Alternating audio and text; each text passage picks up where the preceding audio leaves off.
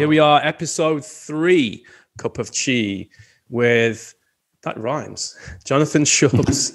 Jonathan Shubs is the author of Sun's Season of Channels, brand new perspective based on ancient medicine, introducing you to Chinese medicine, the concepts and the theories of the channels and the differentiation of the channels and what it means. Great thing about this book is it's for lay people, not just for academics. And it's been great because I can literally walk around with it stuffed in my pocket. I'm not carrying a big, massive, we've had to suffer the years, Jonathan, having me these massive books that are like, 400 euros and you can weightlift with them. But like, that's the essence in there. Once you get that essence, then it makes everything else. It's the key to the lock, right? That's how I see it. Jonathan has been practicing Chinese medicine for many, many years, has trained in lots of different systems. I'm sure he's going to talk about it today.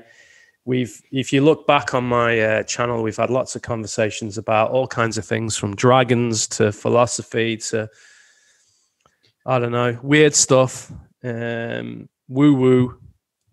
So Jonathan, say hello to the folks and let's talk about your new adventure. This is very exciting for you. Great. So thanks for having me, Anthony. And so that book is coming out in 10 days on the 21st of July. And it's exactly what you said. It's about trying to find a way to simplify and condense, but in a very accessible way, the basic theories and concepts and ideas and philosophy of channel system and Chinese medicine. Very good. I'm on a call. Say hello to my daughter. Say hello to Jonathan. Yeah. We're actually recording a podcast, but you can congratulate him on his new book. Hi, Abby. Thank you. I have blood on my leg from my cat. Blood on the leg from the cat. Yes. Right. Could you give us a few more minutes, please? Because we need to record, and this is... Yes? Okay, we'll go and sort it out for me. And the pancake's there for you. Okay? Pancakes always work for kids. So we might have to edit that bit. So we were saying basically that... this is the key that opens the door. I'd say it was a bit of a challenge to make it condense it, because I know you like detail. You're a Virgo, right? Devil in the detail. Well, that's also one of the reasons why I wrote it as a story, which is different than all of the majority of other Chinese books. As a story, it's between a grandchild and their grandparent. So it allows a conversation to happen. And through conversation, we can explain things differently than having to give thousands and thousands of examples. Yeah. What I liked was the relationship, between, the grandmother and all that sort of stuff. That to me was, there's this essence of nourishing. You've got like the male part of the direction, and then the elderly female is nourishing it, and then obviously the like you just saw there, classic example of a child like inquisitiveness, like what's going on. Even though I told them maybe 2 hours ago not to come in, they still come in. It's like, don't think of a blue tree. They're going to think of a blue tree. It's just like exactly. So that's what I liked about it, is there was this kind of, I wouldn't say pushiness, but this inquisitivity, and I feel sorry for that kid, actually. The kid's probably now completely overwhelmed with information. Well, it's interesting because I'm in the process of writing the second book in the series, which is a more advanced version of the same story, where we go into actually how to use the information. Yeah, awesome. What do you think the purpose of the book is? Because I know you've trained at multiple systems and trained with a few famous acupuncturists, but what was the purpose for you? Was it to kind of write it as how you would have liked to have learned it as a student, or was it just, were you wrestling with ideas and thought, no, I can present this in a the book actually has its roots in me. I had to teach a group of massage therapists the channel system in a day. Okay, fair enough. That was the challenge that was given to me by a school. And so I had to figure out how to make it into a story and to simplify it. And so from that experience, I started realizing that there's many ways that we can understand it. And if we break it down into its logical steps, from yin yang to 5 elements, etc., we don't have to memorize anything. We can do it through understanding.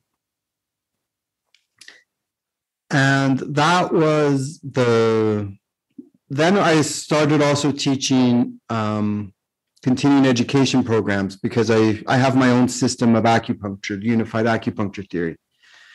And when I was giving those courses, I also noticed that a lot of people didn't have access to a lot of the basics. These are trained acupuncturists, but acupuncture school, they saw this in the first year and then they forgot about it because it didn't talk to them. Yeah. So that was the reason behind writing this book, was to give a simplified, not simple, but a simplified, meaning that it's down to its bare bones of logic of how we can understand yin-yang theory, 5 element theory, and channel theory, and how they all come together, and how it's not about, like I'm sure when you were studying acupuncture, they would say this is the lung channel and you had to memorize its trajectory, and that was the end of the story. Yeah. Well, interestingly for me, I before I even got to that stage, I got sort of curveball thrown at me by an older Chinese gentleman who didn't conform to the set, following that cycle, if you like.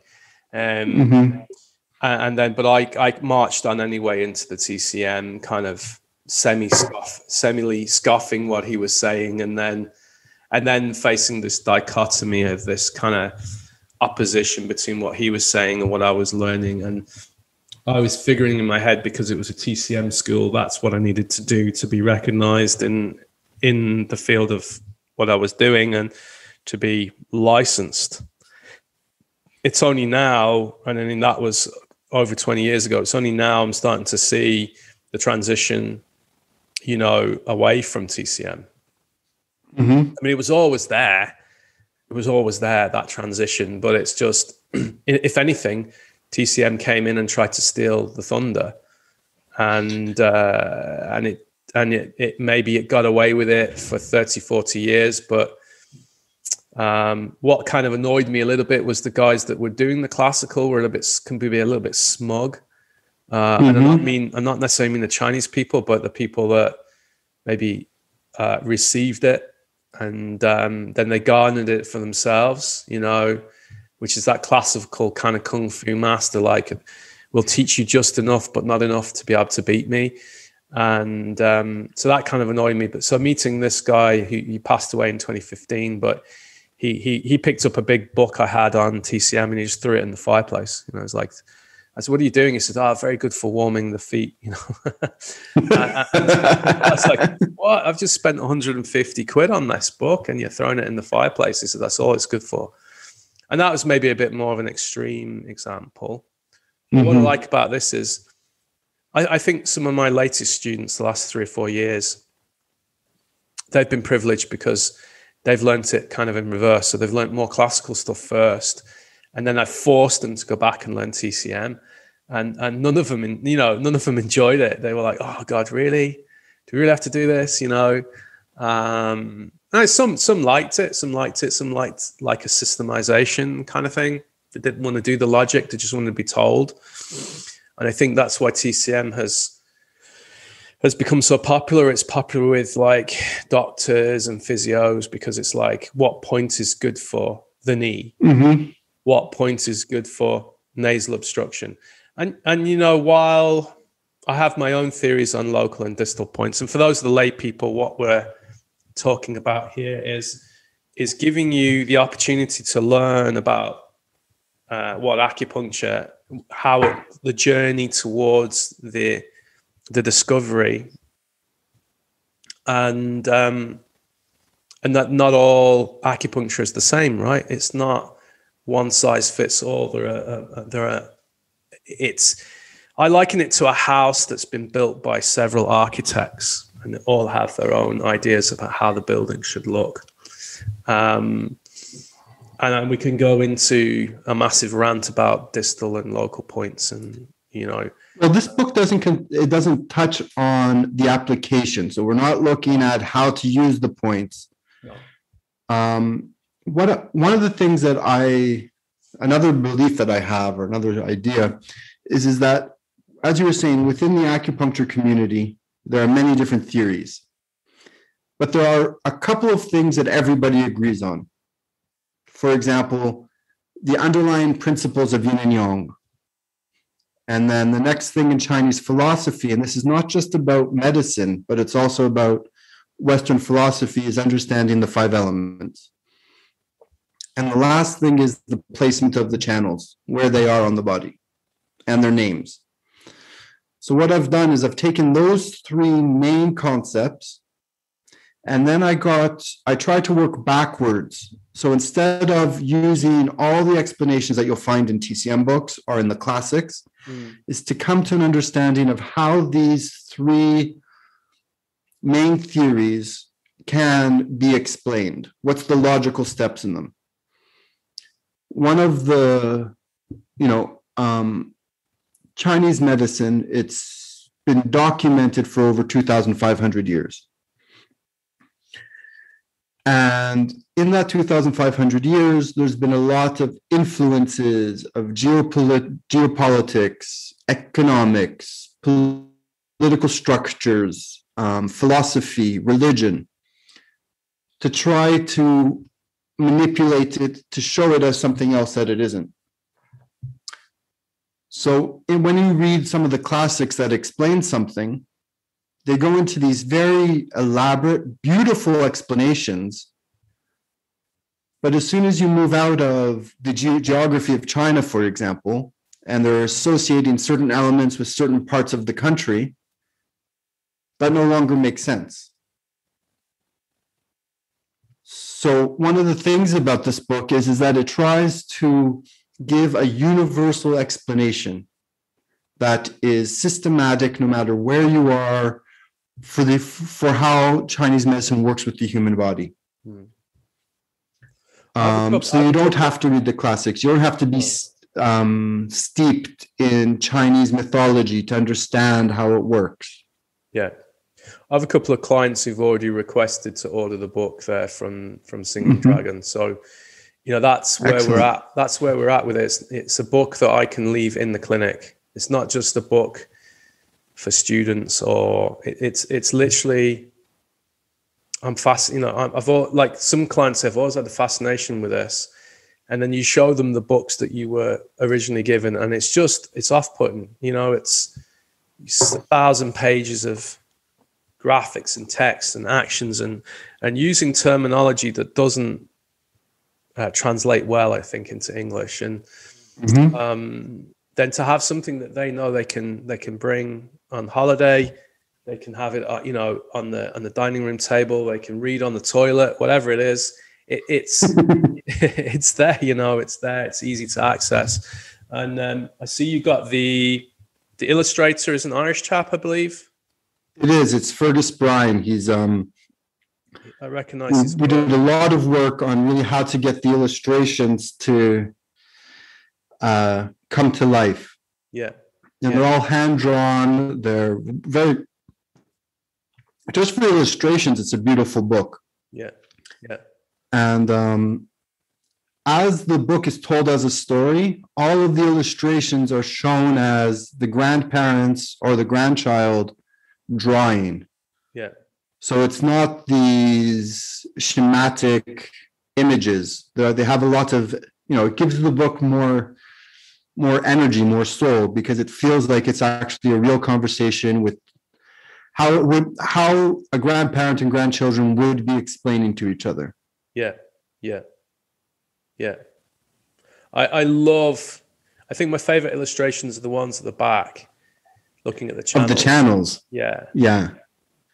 And it's and there we did a very specific thing, because traditionally they have the channels drawn in these anatomical, either it's on an anatomical body or it's an ancient Chinese man or woman.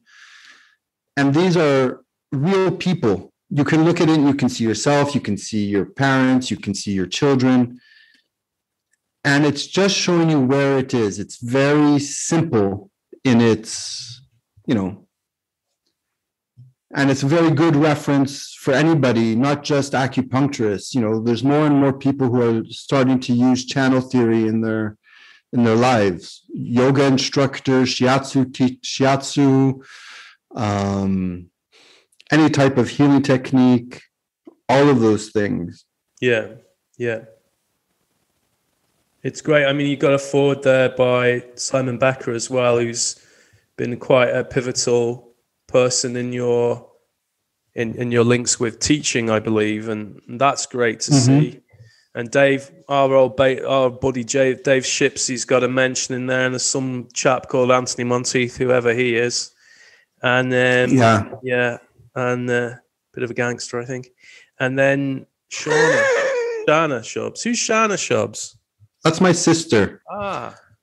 So there was a story about this, is that I had written a first version of this book about 4 years ago.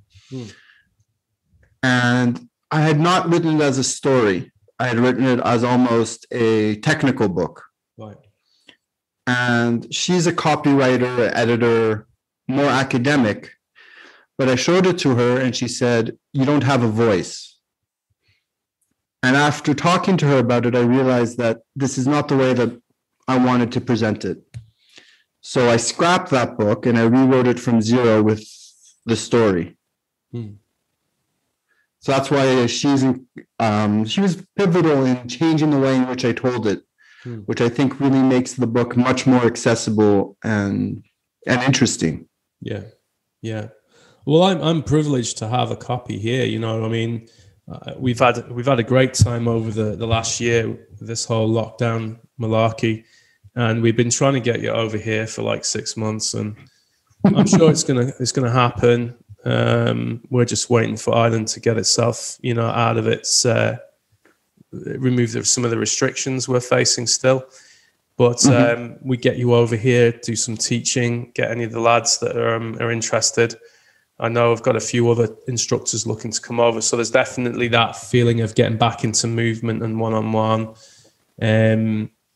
I mean, for me, as I said before, the book's for graduates, undergraduates. It's just the story is fun. It's just fun. And, you can, what I like the way you wrote it was, it's not, it doesn't sit into any particular cultural appropriation. It's not Asian or, it's not, do you know what I'm trying to say? You could fit it into any culture, it's not, like this book that I'm working on, it's like a Westerner going to Asia looking for the answers and then only finding him when he comes back home. So it's that idea that, removing that mysticism from it, Exactly. And then there's like a practical understanding of where people were at the time. And because we're talking about channels and meridians, and that just, for a lot of lay people, that's just like, it's going to go straight over their head, For sure. And there's also an interesting mechanism in the book where the child has no specific gender. And what's been interesting is when I ask people, what do you think of the main character, the child? Some of them say, oh, it's a beautiful little girl, or someone says it's an inquisitive boy. And you can really see that each person is able to create their own image of the child. Yeah. So they're able to put themselves in there and not as be this prescribed idea of who the person is. They can actually make. One of the ideas is to open up the inquisitive child within each of us.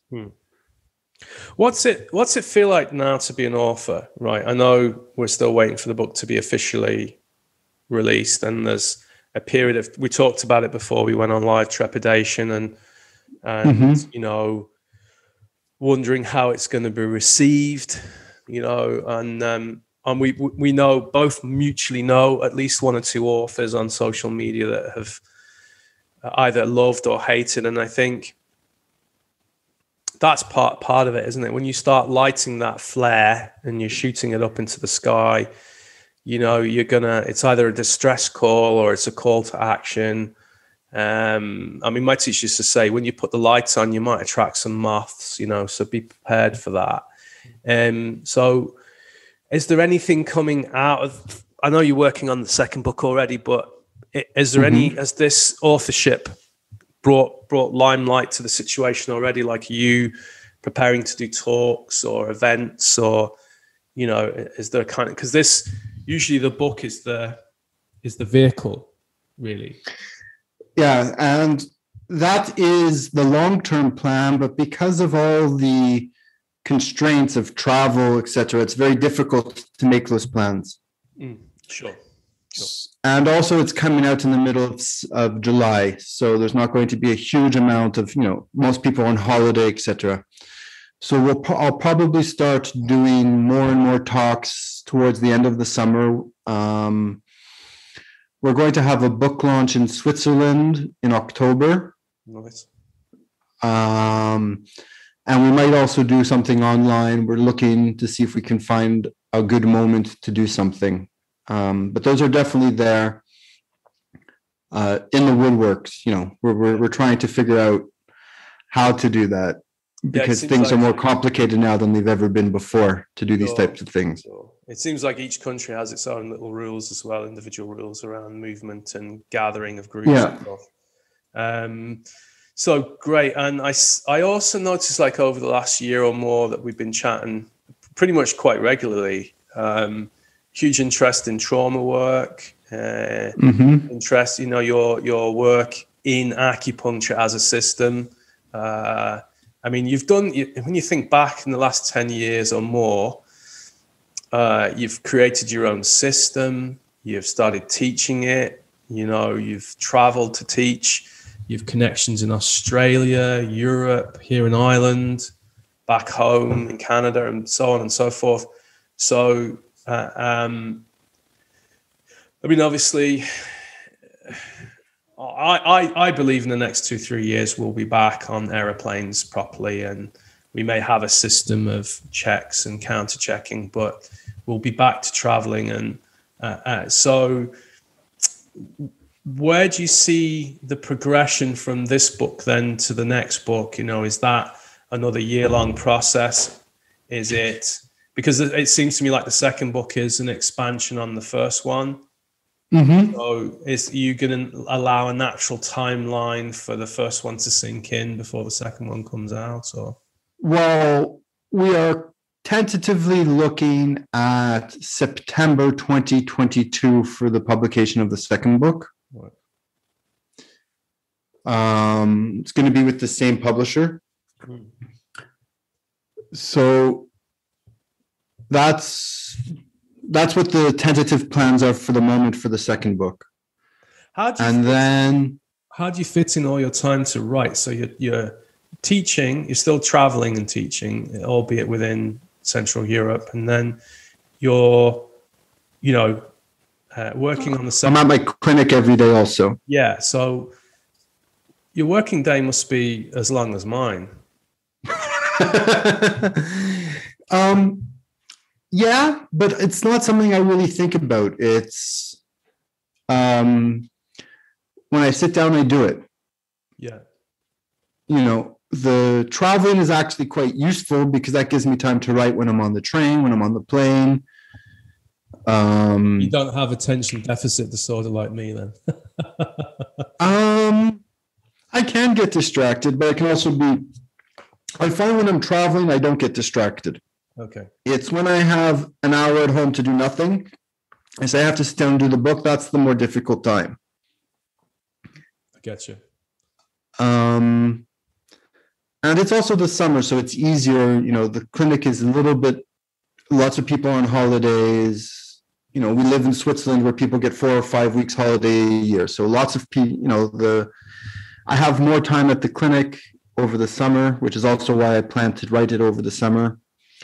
Last year was very useful during the lockdown. That's what allowed me to finish the book. Yeah. Do you plan to stay in Switzerland much longer, or do you think that's just, you're waiting for your kids to kind of... I'm open to anything, but this is something, people always ask me, do you miss Canada? Or I'm like, where I live in Switzerland, or where you live in Ireland, or anywhere in Europe, or we have a very similar way of life. There might be slight changes, but it's not so much the place that's important, it's the people around you that make your life, your family, your friends. So I don't really attach to one place. So if my life brought me outside of Switzerland, it brings me outside of Switzerland. Right now, as you said, I have two teenage kids. So until they've left home and doing what they're going to do, that's not an option. But at the same time, it's not something that I really think about. Switzerland's a very comfortable place. It's very nice. Yeah. And as an acupuncturist, it's probably one of the best places to work in Europe. Yeah, you said that to me before, that it's, it's very well integrated. I've actually 2 students just arrived from Switzerland the last couple of days, and they're going to come down from Dublin to meet me next Friday. So I'm hoping to catch up and do some qigong here out in the field, which would be nice to actually, hopefully if it's not raining, it'd be nice to actually finally do a 2-on-1 class out in the open in nature.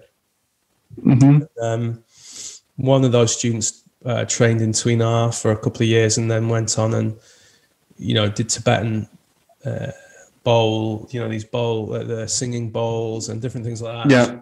Hypnotherapy and different things. So she loves working with the corporate sector, and the other chap is already working in the corporate world, but has set up his own private company developing apps for fitness, for biohacking. And we're hoping to do a collaboration. So I'm not going to reveal too much, but it could be pretty exciting. And so hopefully we can march on with that and bring some exciting stuff to the online community. In terms of then for yourself, progression from, say, you were learning some 5-element and a bit of TCM and Japanese stuff and Korean stuff, and then you said, do you exclusively now only use UAT, or do you still like to throw in some of the old stuff? What I would say is that the UAT, the Unified Acupuncture Theory system, is my basis. It's because what it's supposed to be, and this is the idea, is that it unifies all the other systems, whether it be in Korean, Japanese, 5 elements, TCM, auricular therapy. It's a foundation in which to navigate all the other systems. So in my clinic, I say I do my system, but my system includes, the Korean 4-needle technique. It includes Japanese channel theory. It includes Master Tong. It includes the Dr. Tam balance system. It includes traditional TCM. It includes the Worsley School of 5 Elements. It has access to all of those. It's just a springboard and a unifying line between them, so I can bring them in and go out of them. So that's often what I teach. It's an inclusive system. It's not an exclusive system. It's meant to allow you to accumulate all the different tools you want to use and then have a framework in which to navigate between them. Right. Yeah. So in the clinic, if somebody were to watch me, they'd say, "Oh, you're doing balance system," or somebody else would come in the next day and they say, "Oh, you're doing the Sa'am acupuncture." Somebody would say, "Oh, you're using Master Tong." But for me, all of them are based on I found a similar framework for all of them. Cool. Now, because this is Cup of Chi, and Yes. it's all about self-nourishment, can you tell the viewers, what is Jonathan Shubs, what things do you do for yourself to help keep you, mentally, emotionally, physically, spiritually in check? Because I know I work damn bloody hard and I get exhausted sometimes the following day. So I do spend sometimes a little bit longer sleeping and resting. And then I spend the day relaxing with the kids. And then later on this afternoon, I'll do some workouts, some Qigong. And then some days I'll get up early and do Qigong. What's the kind of thing for you, music or, reading books or walking in nature? What sort of stuff are you interested in doing? Well, there's a couple of things that I have that are part of my routine. So meditation is an important aspect. I meditate every morning and every evening. I do Qigong. We've been doing Qigong for the last year and a bit. I do Qigong sometimes a little bit more, sometimes a little bit less, but on average about 4 times a week, I'll do some Qigong. When things are going very well, I'll do it every day. But I think one of the most important things is how I choose what I consume. And consumption is not just about food, even though food and drink are important. Yeah. But I read a lot, and I choose what I allow to come into my realm that I will find that will be nourishing. Probably one of the best things I've done in the last 2 years is I took all social media off my phone. And that has amazingly freed up so much of my time. I still have it on my computer and I'll still check Facebook when I'm at the office, but I don't interact with it on a daily basis. That's super interesting. I've in the last podcast there with my friend there from Greece, Thanos, he was saying, that's one of the top things he's learned is, he gets up in the morning and he doesn't look at his phone, No. And he pretty much will not. He's only using predominantly social. Like he was a lot on Instagram, and that's pretty much died off now for him. And then he's only using Facebook as a tool for business. Exactly. He stopped any personal stuff. And then Alan Kane, who's from the Chi Life, and that he's one of my Chi Life instructors. And he said he's removed. He's stopped using Facebook, other than again for business. Exactly. And he said the amount of time he has now is unreal. It's ridiculous. It's like 2 hours a day or something back of his life. It's, and I get it, because I'm kind of a bit of I'll be honest with you, and people know this, I'm a bit of a social media junkie. Now, I wouldn't go on, the Snapchat stuff and there's all these new ones. And my son uses Discord, which is for gamers, and there's Twitch and all these new things. I've been a Facebook fan for many years, and it's actually,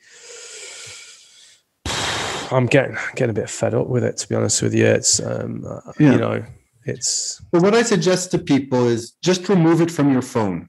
You don't have to remove it from your life, but just by removing it from your phone and having your phone, because that's where you go to it and you get lost for 2 hours. If it's only on your computer and then you sit down and say, okay, now I'm going to look on Facebook, it's a conscious decision. Now, the other thing that I've actually incorporated in my life, and this has been new and it's something that I think has really changed, is about once a month, I do something that I call my sacred day, where I turn off all electronics. I'll start the day with making myself a nice breakfast, doing qigong, meditation. I'll only choose activities that will nourish me as a person. I'll sit and do creative imagination, I'll meditate, and I'll spend a whole day like that. I might go for a walk in nature, but it's a day with myself. And that's a really important aspect of some sort of, creating sanity and connecting to something beyond just all the distractions we have around us. Yeah. I know some of my friends, if you told them to do that for a day, they would have a panic attack. Oh, at the beginning, it was horrible. At the beginning, I would sit there and I'd be like, what the hell am I doing? And every 5 minutes I'd want to go to my phone and I'd have to put it down. But once you learn to surrender to it, it's an amazing moment. Sure. One of my teachers, he's passed on, God love him, was Stevie Boy Russell. Stevie Boy is known as the Barefoot Doctor, and he's written a lot of books, and he was what you call a wayward Taoist. You could tell he was, he liked his partying, and he garnered a lot of reputations, and can I say, just he was a bit of a rebel, both in relationships but a sweet guy. And he used to write these books where they were like a retreat in a book, and he'd get you to do, to follow basically this routine for like the whole weekend. It was actually really difficult to do, to get up and just not like decide I'm not going to talk to anyone for 3 days. I'm going to follow a routine which pretty much just focuses on washing, cleansing, pooing, peeing, and then eating, and then doing breath work, circle walking, meditation, sacred healing sounds for 3 days straight. And like literally, like as you're cutting or preparing your food, it's just like breath work, just breathing and cutting the carrot or whatever it is you were doing. And I can imagine for people, and this was pre-social media, so you can imagine for anyone who's like reaching for this, trying to do 3 days of sacred, imagine 3 sacred days in a row. That's a lot. Yeah. I would suggest people start with half a day. Start with your Sunday afternoon, right? 3 hours. 5 hours. Build up slowly. There's no reason that you have, there are going to be times when you're going to be conflicted with it. Yeah. But it's the same thing when I'm teaching meditation to somebody. I say, just meditate for 5 minutes in the morning. We'll start with that. It doesn't have to be these half an hour sessions. If you can really just sit there with your breath for 5 minutes a day, you're already starting something. You don't have to jump in at the deep end and sink or swim. You can go in slowly, and there's many ways to do it slowly. If you don't feel comfortable taking the Facebook off your phone, there are applications you can put on your phone that will limit the amount of time you spend on Facebook in a day. Yeah. It's like the app will block after an hour. I think the big thing about these apps is the push notifications. You can switch those off, like you get like you get this little round circle or dot that appears in the corner of some of the apps, and that's telling you, you've got a message ready or there's something active on your account. And you can actually, I think, disable that. So you can do that. And because for me, I know if I look at my phone and I have a badge, I have to open it because I hate seeing the badges. Yeah. So I've turned off the badges on everything that isn't really important. Yeah. Can you imagine if every single person in the world just stopped using Facebook? Can you imagine? Well, here's the thing is that Facebook at the same time, it does have lots of positive aspects to it. It's not in itself You know, I get you. But can you imagine what? Like, for example, we met through Facebook. If there wasn't Facebook, we would never have met. Look, I totally get it.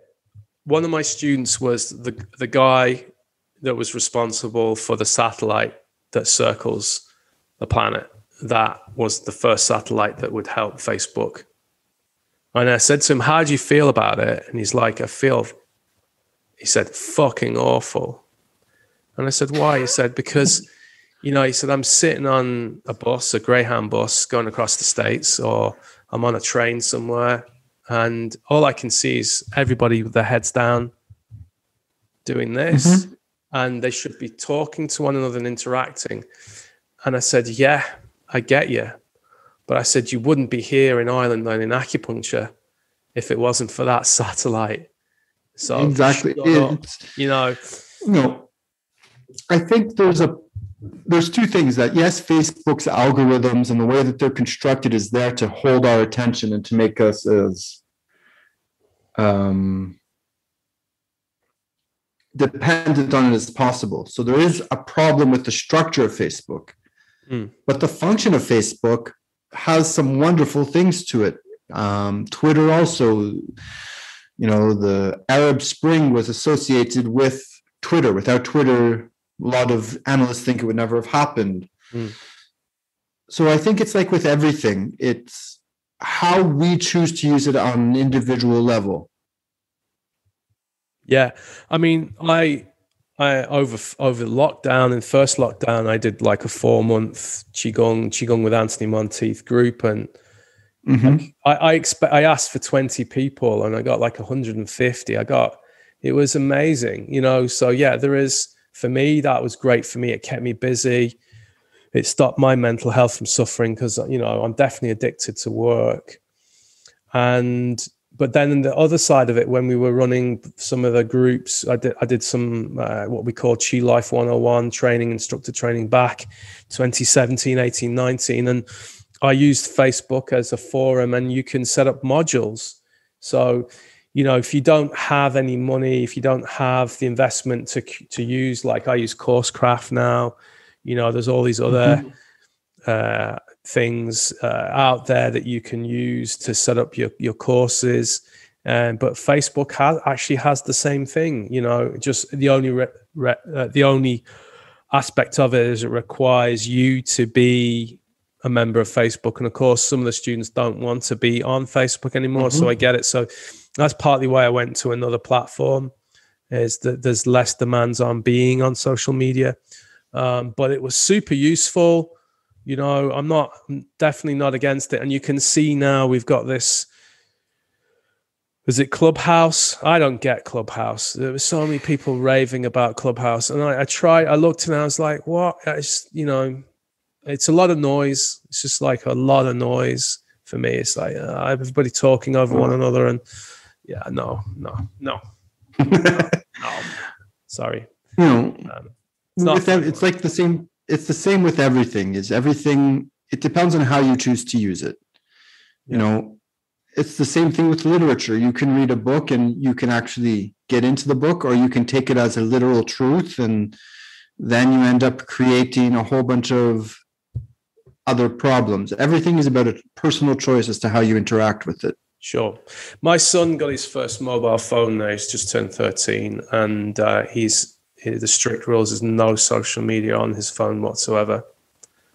And he made a mistake yesterday of downloading TikTok, and he knew straight away he was going to get in trouble. And he removed it, immediately. But he was downloading it to check on what I was doing. And I feel this awful sense of like I'm setting a really bad example because we're allowed to do it. I've got Facebook, I've got TikTok, and originally my plan was to do TikTok just to keep some fun memories of me and the kids.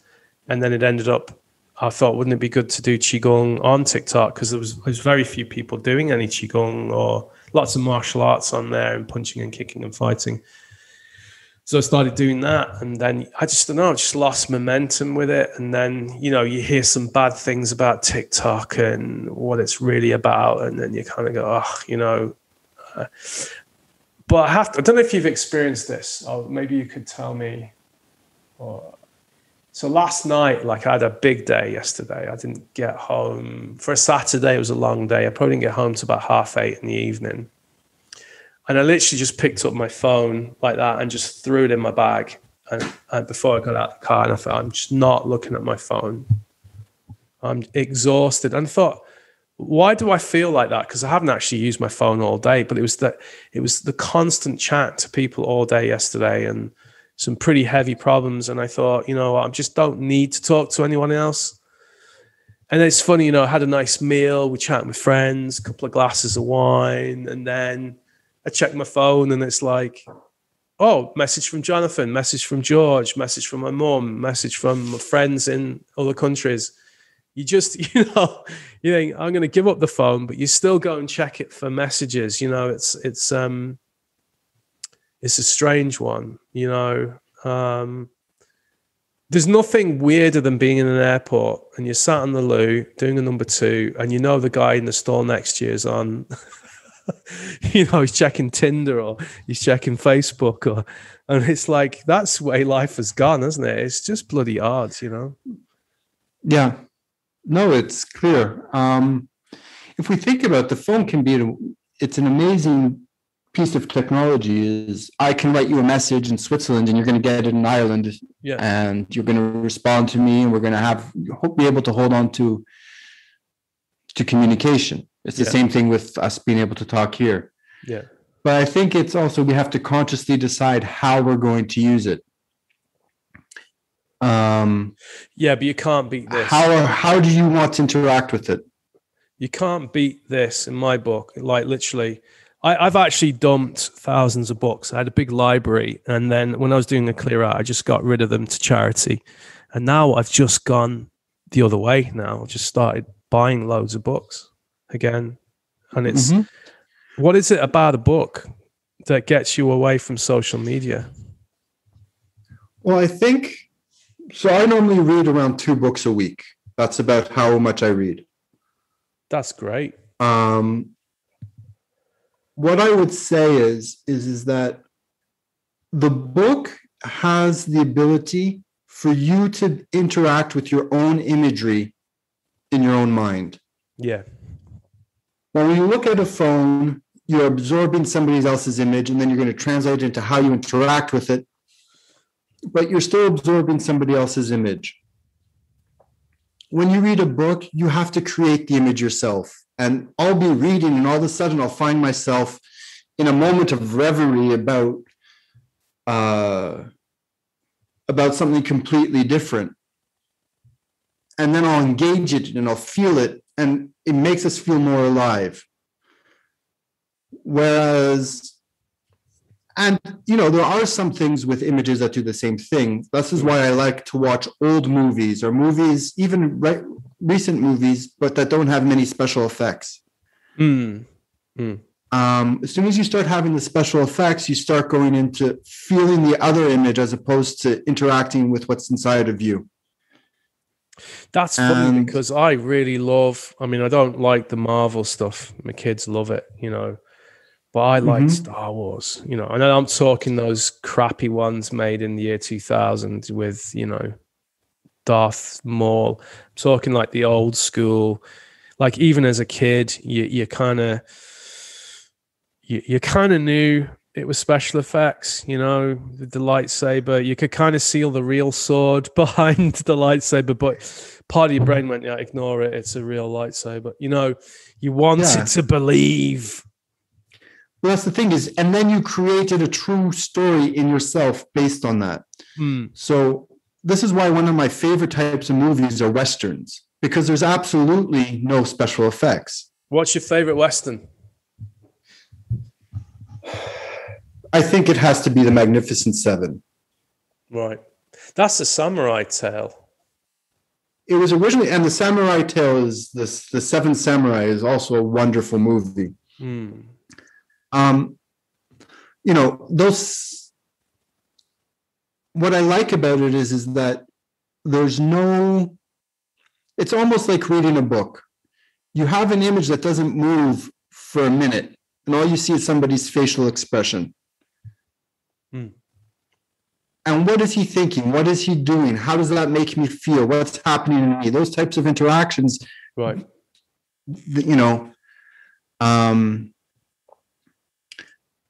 And then, like even the old James Bond movies where it was so unrealistic that you were able to go into the imaginary with it. And then you have these new ones with all these special effects and,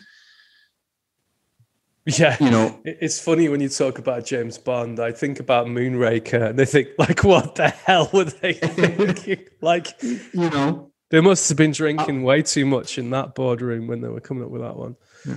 Or like you go and you watch the original Superman movie. If you want to watch, if kids, they go into the newsroom and they're all still there on typewriters because computers hadn't gotten into the world yet. And I remember showing it to my kids, and they're like, "What the hell are those machines?" Yeah.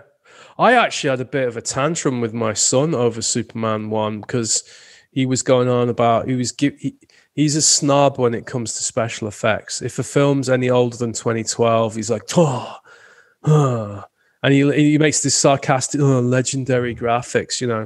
This is kind of like saying, if it's got to be the latest for him and latest and the greatest.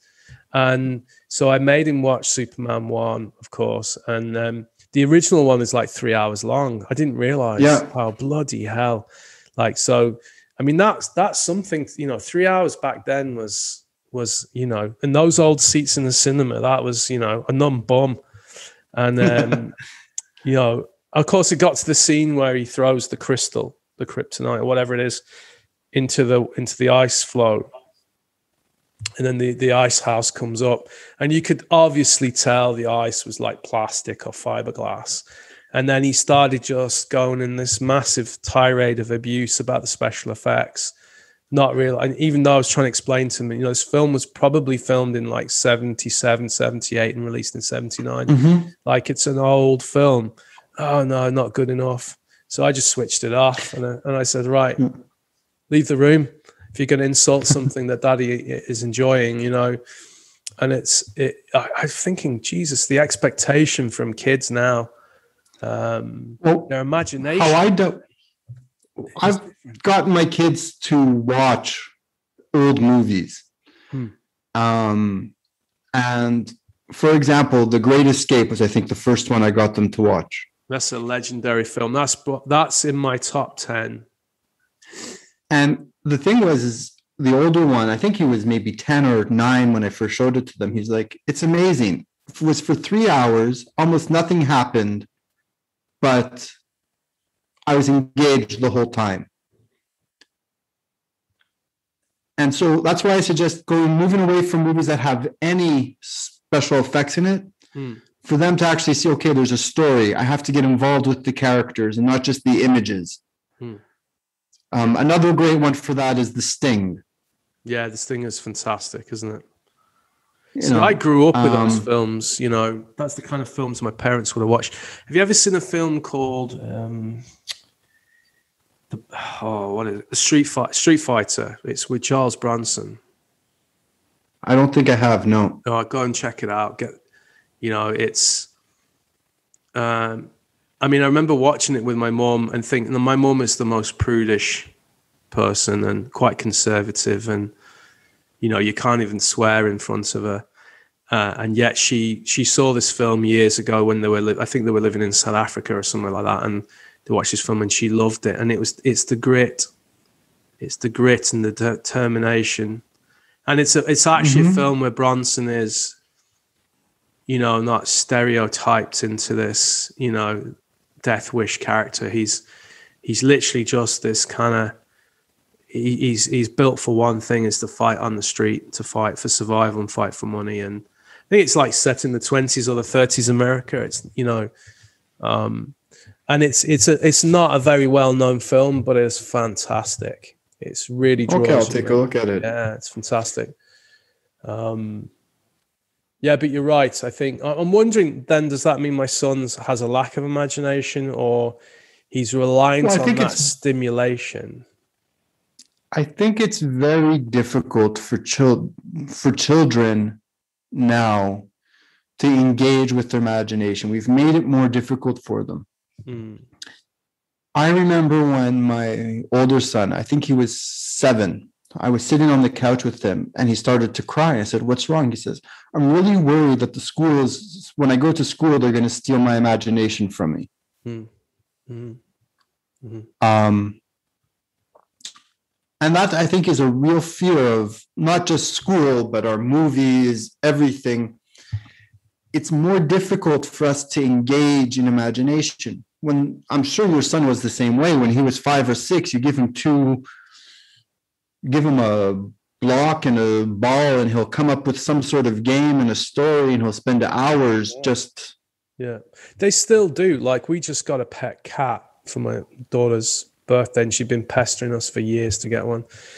And they, we went out and we bought hundreds of euros of equipment and play pens and blah, blah, blah. And then I had a box of couch roll for the clinic. My son took it upstairs, a pair of scissors, some tape, and they built a mini fortress for the cat to hide in from the dog.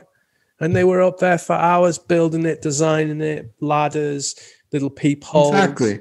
And it's like, and I did not disturb them. I didn't go up there and say, start making noise or trying to control it. I was like, let them do it, let them play it out, and let them work with design. And because at the end of the day, I mean, I have 2 boxes in the man cave there, big, huge boxes from moving, and they cut those out and turned them into mini bumper cars. And this is a 13-year-old and a 9-year-old. They're still got that crafting skill. Yeah. They're still addicted to screens. We give them that. We temper their screen time. We give them, an hour morning, an hour evening. That's it. And it's not guaranteed, so it's not a guarantee that you're going to get it every day. And the huff and the puff when they don't get it for misbehavior, it's like, I mean, no, the world doesn't collapse around them. Some kids have a massive tantrum, but I think those kids generally, they may be overly addicted to the screen. But I am blessed, I'm absolutely blessed. I'm not the best reader. For me to read 2 books a week would be epic. I'd love to know what discipline. I know, possibly I could just do, or I have the time. It's not like I don't have the time, right? I'm 2.5 hours commuting every day. I could just put on audiobooks. I could just listen. Why not, right?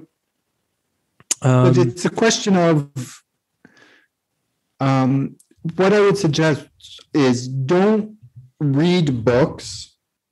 Have some technical books that you read for Qigong or for acupuncture or whatever, and then have books that are pure joy, that are about getting involved in a story. Yeah. I used to love H.G. Wells, and a lot of people criticize me for that. They said, it's a bit stodgy, a bit, old school, but but it touched something in you. It created some sort of image in you that you responded to.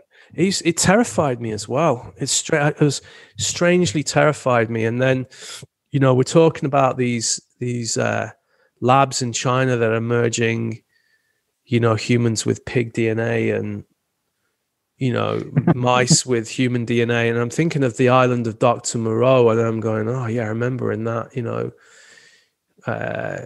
and it's like the guy was really tuning into some concepts that can still be, talked about today. And,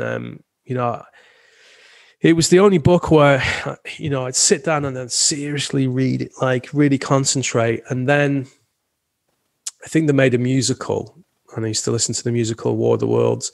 And I think the Richard Burton doing the narrative was just chilling. It was so phenomenal. And I stopped reading novels after that. I think I read maybe one, The Born Identity, I think it was. I read that about 30 years ago. And completely different to any of the films, of course. I think it was a really bad version of it with Richard Chamberlain. But it, and the Day of the Jackal, Frederick Forsyth. I really love that book. But yeah, I haven't read any real fantasy novels. Well, that's the thing is, when I was young, when I was, I think, 13 or 14, I would read everything was fantasy for me. Okay. And Chinese philosophy. I started reading Chinese philosophy when I was 13, I think, or 14. But in the last couple of months, I've gone back to traditional literature. I've started reading Hermann Hesse and Somerset Maugham and Dickens and Orwell and... Right. Yeah. My wife's an English graduate. Like she's,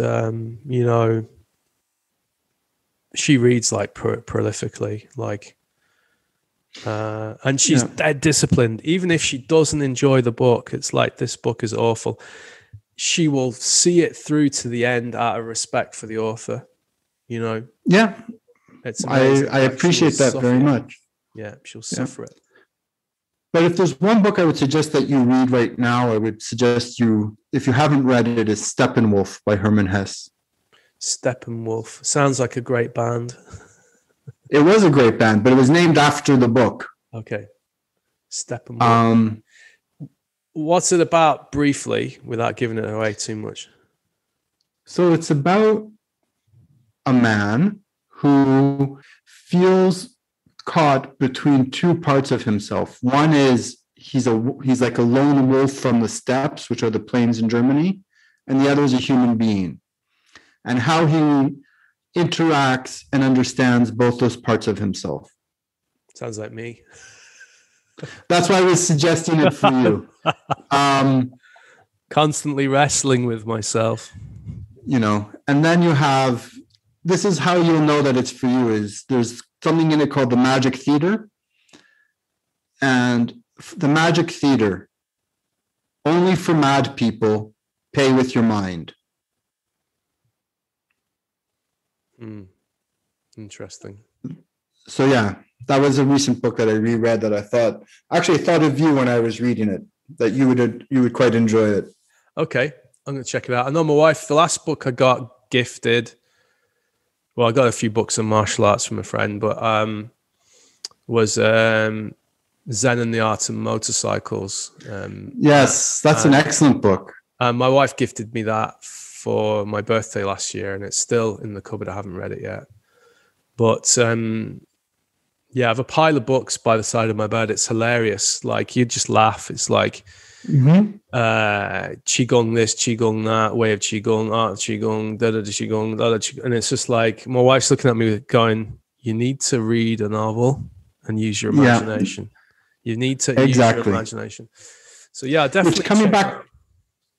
Which coming back to my book is one of the reasons why I wrote it in this way, is that it does have that aspect of a novel where you can release your imagination and acquire information at the same time. What's the most fantastic book? I know there's more probably in the pipeline to read, but which one, I'm not even going to say fantastic, which one has made the biggest impact for you? So I'm going to have to put them into different categories. From a philosophy book, I'm going to say it's the Chuangzi, which is one of the main 3 Taoist texts. That was a very big book. The book that got me interested in reading, that got me sucked into the idea of reading, was Lord of the Rings when I was 12. And then the book that probably had the biggest influence,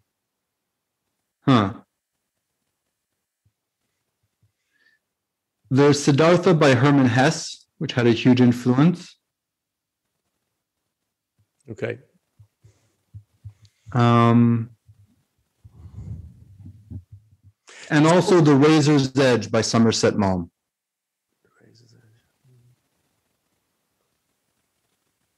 It's interesting that the book that made the biggest impact for me was nothing really contemporary or classical or, considered a literary work of genius. And it was in that moment when, after I injured my knee quite badly, that I was in this kind of, even though I'd recovered, like making a recovery, I was in this like I'd placed all my emotional anger, hurt, and blame and disappointment, and also used martial arts as a therapy to channel my rage, my inner rage, and then it was all taken away from me. And a buddy that I worked with at the time, he was Kung Fu and Tai Chi and Wing Chun and a yoga dude, and he's still buddies. He just gave me this book, and he said, "No Ordinary Moments," you know, and it was Dan Millman. And I read that book, and I didn't get it. It's like, what the hell? Like, you know, and it took me a while to realize what was going on. And it actually then, that book was the stepping stone to go back in time to his first book, Way of the Peaceful Warrior. And when I actually couldn't get that book, it was for some reason I couldn't get it. So I went to the library, and it was in the library. I couldn't believe it. And I read it, and I read it again, and I read it about 3 times. And it was only a little thin book. When Nobody More, it's quite a big one. And I bloody loved it. And I said to myself, one day I'm going to write a book like that. And it was that the idea of that, you know, injury, transformation, healing. Yeah. That the injury changed the boy, changed the man to a man or whatever. It's actually very funny you mention that, because the book I'm reading at the moment is another Dan Millman book. It's The Journey of Socrates. Interesting. Yeah. It's the prequel that he wrote many years after to The Way of the Peaceful Warrior. Yeah, I haven't read any of his. I mean, I've read some of the ones around numerology and that, but I haven't gone back and read any of his books, his other ones. But yeah, it was just like, who the hell is Socrates? You know, why did he call him Socrates? That's what this book that I'm reading right now is about. It's the journeys of Socrates. It's about who Socrates was before Dan Millman met him. It's funny because in the film, they missed out there's a big part in there at the end where there's this like death of the self, and that's left out of the film, you know. And, you know, you have, who plays Socrates? Is it Nick Nolte? Not Nick Nolte. Is it Nick Nolte? I don't think I've ever seen the film. I've only read the books. Yeah. I think it's Nick Nolte plays, and he does a good job. I mean, he's a great actor, really great actor, but it's not how I imagine Socrates to be, you know. That's the difference between reading and watching a movie. Is when you read it, you create the image yourself. Cool. When you watch the movie, you're forced to see somebody else's interpretation of it. Yeah. So we're coming up on the hour. We're just over the hour now. So is there anything else? Is there any bits of advice for self-nourishment? I know you've talked about meditation, being out in nature. I know, obviously for me, sleep is a big one. I know sleep's been an issue for both of us this last year. But it's like and obviously then how you nourish yourself is the takeaway that I'm getting from this. I think for me that's If you anything else you want to say, focus on what you. Sorry, go ahead. Sorry, anything else you want to say? I know you were going to say something there and interrupted you. Well, I was going to focus on choose what you consume, whether it's food, whether it's media, whether it's literature, whether it's people. Choose how you interact. Make a conscious decision that these are the choices I'm going to make. Yeah, that's beautiful. You know, this is nourishing for my soul or this isn't. If it's not nourishing for my soul, I don't need it. I can still enjoy it, but I consciously know I'm not doing this for that. And the more you do that, I think the more you start to choose things that are really for you. And that helps make all the other choices easier. One of the things I notice, this is in the clinic when I work with people, and lots of other therapists or counselors are saying, do this, do that, eat these foods, you make sure you sleep 8 hours a night, all of this stuff. But if you're not consciously choosing them, you're going to feel in conflict with yourself. It's going to be a battle as opposed to you nourishing yourself. So that's where I think the frame of mind is very important. It's if to go into the Buddhist theories, you have the eightfold wheel: upright thought, upright meditation, upright speech, upright consumption. And for me, it's all about making a choice of what's better. What do you think is best for you? Yeah. I mean, people have been wondering why I'm sitting on the floor with this couch behind me, podcasting this way. But I've been practicing ground living. And it's hilarious. As soon as I started to work on sitting on the floor in different postures, squatting, walking more barefoot, I've got barefoot shoes, just something I'm experimenting with after being inspired by somebody else's work. Bloody $3,000 couches arrive to challenge me. And they're very comfy. But I know that if I spend most of my day trying to nourish that feeling of being comfortable being on the floor without getting numb, and you know yourself from meditation. I mean, I have a lot of friends who meditate and they have to meditate on a stool, or they have to have a meditation chair, or they have to have something with a back support. And really when I'm thinking of, I used to do martial arts, so sitting on the floor should be a natural thing. It should be a natural thing that we would have done. Not saying it's the most comfortable thing. Then these beautiful couches arrived, as you can see. So, but then I know that later on tonight, if I choose, I can watch the Magnificent Seven on the couch. Exactly. And I think that's the big takeaway is choose how you nourish yourself, choose what you want to nourish yourself with. And that doesn't mean 27 gin and tonics, but it can. If you consciously make that decision that you want to drink a nice whiskey or a gin and tonic. Yeah, no, of course. I mean, we were talking about it in the last podcast with Thanos was, his teacher would say, does that food resonate with you when you're shopping or choosing your food? Does it feel right for you? And I was laughing because I was telling him I tried the exercise and I came back with a packet of wild rice grapes and some honey. That's all I was allowed. He's laughing at me, But yeah, that's what for whatever reason resonated with me and what I needed to eat. Combination, but it worked. But sometimes that can be a bit difficult because people aren't in tune with themselves. You've done lots of work on yourself. We've done the meditations, all that. Often what I tell people is when you stand in front of something, see if your body opens or closes to it. Do you feel more open as you get it, or do you feel resistance? Yeah.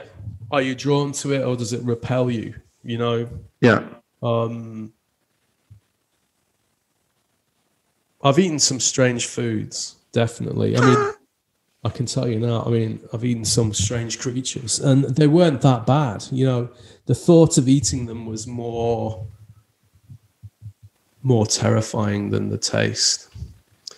That's also very cultural. That's very much how we project human emotions onto different animals. The only thing the mythologies we have behind the animals. Yeah. The only thing I haven't eaten is the egg, the egg that's buried. And I refuse to eat dog. I don't know why. I mean, obviously it's a pet and all that, but it's, there's this art that, you don't eat a dog, but you'll eat a cow, What's the difference? But yeah, I don't know, I just draw the line. How about bats? Will you eat bats? I'd eat a bat. Yeah, I'd give a bat a go. I mean, obviously if it's a protected species, I wouldn't eat it. But yeah, I give it a go. I mean, it's a mammal, right? So, it's like a rodent or whatever. And they say rat is very tasty. Well, that was the original Ratatouille. Hey, don't laugh. We watched that cartoon the other day and I was expecting to be bitterly disappointed, but we had great fun. Watching that, it's one of my wife's favorite animations, Ratatouille. It's so ridiculous, but Good. So there we go. Another episode done. Thanks very much for your time, Jonathan, on a Sunday. And my pleasure. Again, so a little quick plug again. Sun Seasons of Channels. I know it's in reverse here on the thing. Coming out on the 21st. It's really an introduction to the philosophy of Chinese medical. The idea of the channels related to, particularly to the construction of the energetics of the human. So not just there for students or graduates, but also for lay people. Great illustrations by an Irish artist who's done work for other people. I'm privileged to get a pre-copy, and I've recommended to all my students as well. So let's see how we go. Let's see what adventures it brings for you. I'm looking forward to seeing the progress. It might get to the point where I can't even get you on the bloody podcast because you've become so famous. But I'll always make time for you. Well, we'll hope that. I'm looking forward to receiving you here in Ireland. We're looking at November, hopefully, and that's when we've planned it so far. Yeah, so we're waiting on government announcements in the next few days on indoor activities. So, on that note, thanks very much, everyone, and thanks to Jonathan. And if you want to get the book or order it, I'll leave a link below. And here comes my daughter with a kitty cat. It was always good if you're not going to win on a podcast, bring in a cute cat. That always, that seems to work, doesn't it? Cute. It does. Cute kittens. Wiggly. Kitties wrapped in cotton. The towel. So, cheers. Thank you. I